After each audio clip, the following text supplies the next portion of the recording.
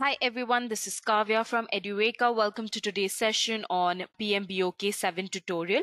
So if there's anything that you need to know about PMBOK, the 7th edition, this is definitely the right place.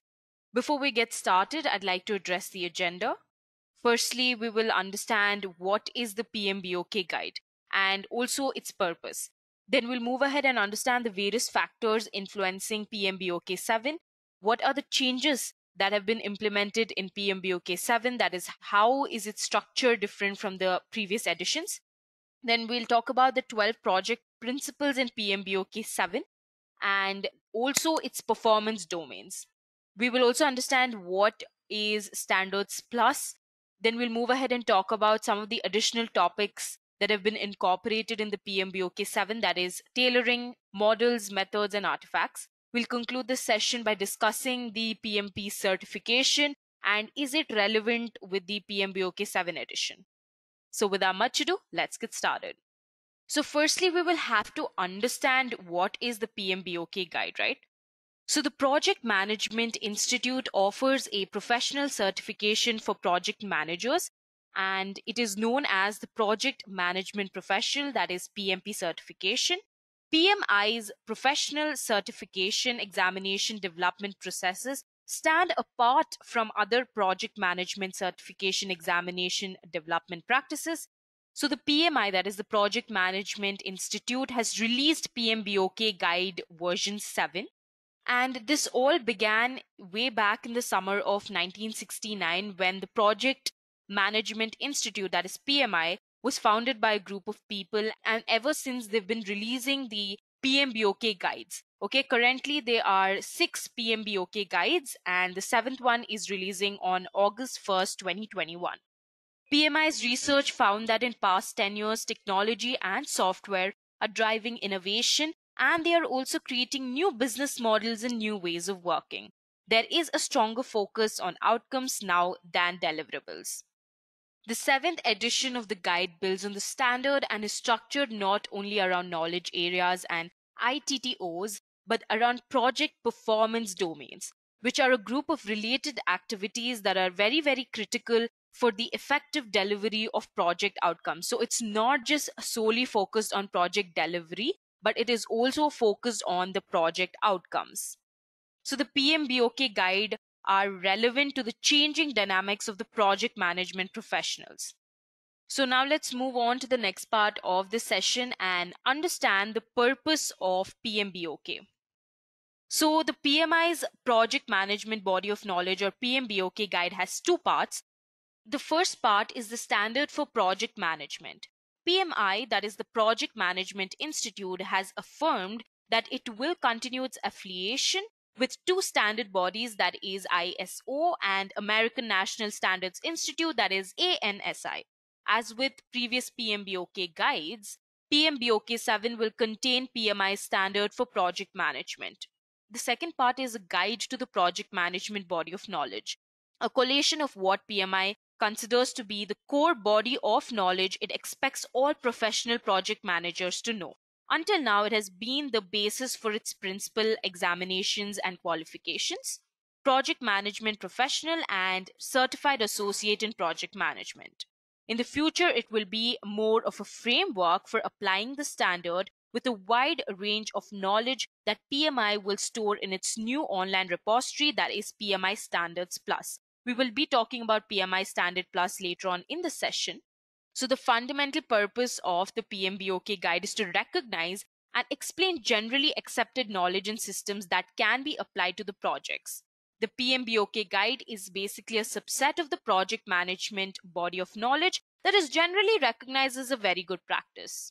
Now let's move ahead and talk about the various factors influencing PMBOK. Now, primarily, as you might have guessed in the view of the new syllabus introduced in 2019, the agile and hybrid project management approach make their way to mainstream content of the guide along with the existing predictive delivery approach. But this is not the fundamental change influencing PMBOK. The 7th version moves away from a process-oriented approach to principles-oriented, or you could even say outcome-oriented approach, thus supporting any type of project delivery. You guessed it right, The word principles has a stamp of agile paradigm. You could also say the thinking from which PMBOK comes now has been shifted. It has become much, much broader. Also, another marked change is a shift in scope to address project delivery in addition to project management. This idea seems to be more action focused or practitioner friendly. Also, the focus is on project outcomes than just the project deliverables. One could say that PMBOK scope is not widened to not just include the project management approaches, but also focus is also widened to include the project outcomes. So it's not just about delivery, it is also about the outcomes. There are two fundamental aspects influencing changes in the PMBOK 7th guide. The first one is value delivery system. Let's talk more about this. Okay, the value delivery system is the holistic system through which projects really deliver business value. Business value is the tangible and intangible benefits received by customers, employees, and even the partners of the business. And you must be aware that projects are basically the main vehicle that delivers business value by achieving business objectives of the organization. The 7th edition of Standard for Project Management, on which PMBOK is based, shows how good strategy really leads to intended business value in the organization. This is done through defining organizational strategies that really help identify business objectives, which then turn into actionable initiatives such as portfolios, programs, projects, which produce deliverables and increase capabilities of the organization. This also produces tangible or intangible outcomes, thus creating benefits for the customers and end users, which eventually turn business value produced by the organization. So what this system really does is it enables this flow in a very smooth and a very predictive manner that would be a very great value to the organization. And this is made possible by the efficient propagation of information and feedback through the predefined channels. The value delivery system comprises portfolios, programs, projects, operations, and also uses a system to manage several issues that you may encounter. It also enables workflows. It also allows you to make decisions. The second factor that is influencing is project delivery principles. Now, project delivery principles in short are the what's and whys of project management that guide the thinking and behavior of people involved in project delivery. So they can really apply their efforts towards a strong project outcome. The PMBOK 7 not only focuses on the delivery part, but it also focuses on the outcomes, right? So this is where the delivery principles comes into the picture. And there are 12 principles that are defined in the standard for project management. We'll be talking about each of these in detail. So now that we know what are the two factors that really influence the PMBOK guide, let's move ahead and talk about the primary change in the PMBOK 7. So firstly, the structure of PMBOK 7 has been changed completely. So in the 7th edition, the guide will focus mainly on the performance domains. So we have tailoring, we have models, methods, and artifacts, and there are 8 performance domains that have been put under the spotlight. So when you compare this to the 6th edition, the primary focus was just on 49 processes categorized under 10 knowledge areas. But now what they've done is they want you to really focus on these performance domains and work towards it. We'll be talking about tailoring, models, methods, and artifacts, and also the 8 performance domains in detail in the next part of the session. So before we move on and talk about the performance domains and models, methods, and artifacts and tailoring, firstly, we will have to address the project principles in PMBOK 7. As I've already mentioned, there are 12 project principles. So by now, you must know that the 5 changes that have been implemented is firstly, principles will replace processes. In the 6th edition, you had processes. In the 7th edition, you'll have principles. And then you have performance domains, which will replace knowledge areas. There'll be a whole new section on tailoring. The 7th guide will also introduce models, methods, and artifacts. And there will be a new section on the value delivery system. Okay. So there are basically 3 general approaches that organizations like Project Management Institute can use to document the standards. The first one is narrative-based standards, which use storytelling and description. This is not very rigorous and it's not very informative. The second one is the process-based standards, which is basically documents a set of processes that together deliver the desired outcomes. The third one is principle-based standards that are built around a set of statements of fundamental principles. They aim to capture and summarize broadly agreed approaches to best practices within core areas. PMBOK7 and all the previous editions have clearly taken a process-based approach, but the seventh edition, which is a very special edition, will create a principle-based standard. So let us understand firstly what is principle-based standard. Principles are basically statements of standards of moral and ethical conduct, and they are also statements of widely agreed assumptions or truths and fundamental laws of rules. Well, they will mostly be subjective matters of judgment. Useful principles will be those that gain wide, near universal acceptance among a relevant community of practitioners. So finally, let us check out these 12 really important principles in the PMBOK7. So the first one is stewardship, which is to be diligent, respectful, and a caring steward. The second one is team, which means that you should build a culture of accountability and respect. The third one is stakeholders, which engage stakeholders to understand the interests and needs. The fourth one is value, which basically focuses on value. The fifth one is holistic thinking, which recognizes and responds to systems interactions. The sixth one is leadership, which means that motivate, influence, coach, and learn. The seventh one is tailoring, which means that tailor the delivery approach based on context. The eighth one is quality, build quality into processes and results. The ninth one is complexity, which means address complexity using knowledge, experience, and learning. The 10th one is opportunities and threats. That means that address opportunities and threats.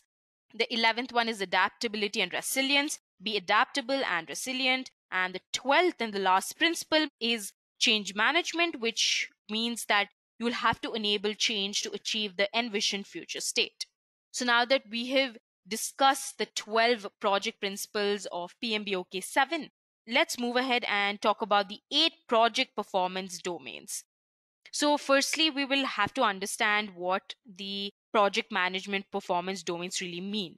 They're just complementary groupings of related areas of activity or function that uniquely categorize and differentiate the activities found in one performance domain from the others within the full scope of program management work.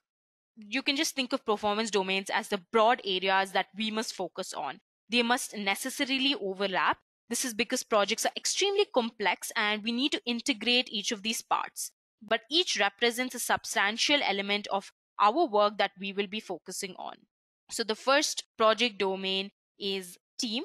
The second one is stakeholders. And we have the third one, which is life cycle. The fourth one is planning. The fifth one is navigating uncertainty and ambiguity. The sixth one is delivery. The seventh one is performance. And the last one is project work. So now that we've also covered what are the 8 important performance domains in PMBOK7, let us understand this new reference that has been incorporated with the PMBOK7, which is the Standards Plus. As a project management practitioner or someone with educational or research interest, Standards Plus is a way to quickly refer to project management institutes, standards, and guides. PMI states that Standards Plus was created specifically to help you apply the standard to your work. So what this digital platform that is Standards Plus really does is it connects PMBOK to content specifically created to help practitioners implement standards at work. Standards Plus has tons of content in the easy to consume formats such as articles, videos, audios, and downloadable templates. You can search for areas that you need help with at your job or when you're working and find the relevant content.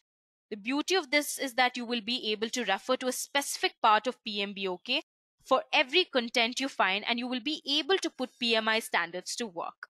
This way you will have direct access to the best practices from the trenches and be sure of getting the best results at work. You can also understand how these standards apply to the specific industry you work in.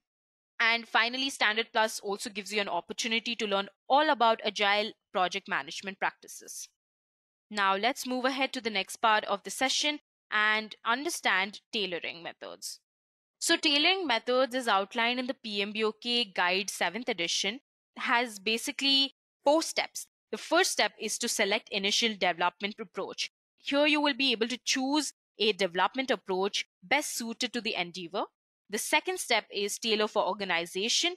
Here you will have to modify based on organizational requirements. The third step is to tailor for project, that is, you'll have to adjust based on size, criticality, and other factors. The fourth one is implement ongoing improvement. Here you will inspect and adapt continuously. Okay. Now that we've also addressed what is tailoring methods, let's move on and talk about models, methods, and artifacts. So PMBOK7 will introduce a section that lists common models, methods, and artifacts available to project practitioners. It will really give you a brief description of each model, method, or artifact, and it will map them to one or more of the project performance domains where the author suggests it might be most applicable or useful. The first one is model. We'll understand each of these in detail. So a model really describes a thinking strategy to explain a process, framework, or a phenomena.